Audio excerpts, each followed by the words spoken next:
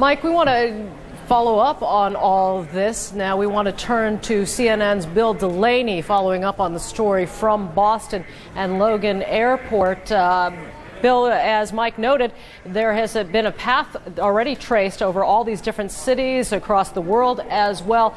And at Logan and in the Boston area, there is evidence and indication that those involved may have been doing more, making some more inquiries in that area. Well, many fragments, many strands. Investigators here in the New England region following thousands, really tens of thousands of leads as they try to understand how 10 hijackers hijacked those two 767s last Tuesday. Now, one intriguing fragment. I'm standing at Eastern Air Charter in Norwood, Massachusetts, just outside of Boston, where law enforcement officials and other sources tell us several days before the hijacking, men identified as Middle Eastern types were here at Eastern Air Charter making inquiries. They wanted to know about chartering a twin-engine jet.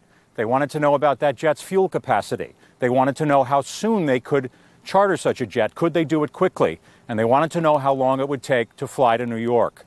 Now, one high law enforcement official I spoke to said to me, Joey, he believed that there was a high possibility, he said, that these were either the hijackers themselves or another team.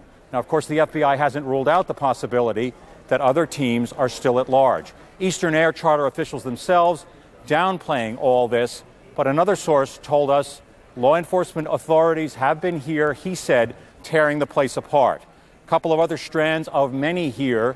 The Portland Press-Herald reporting today that in Portland, Maine, one of the hijackers, it is reported, had lived for at least a year and may have had a relationship, in fact, with a local woman. Amid other reports from many sources today, FBI sources, that the planning for all this, of course, took many, many years. Back to you, Jody. CNN's Bill Delaney following up with more parts of the investigation up in Boston. Thanks very much, Bill.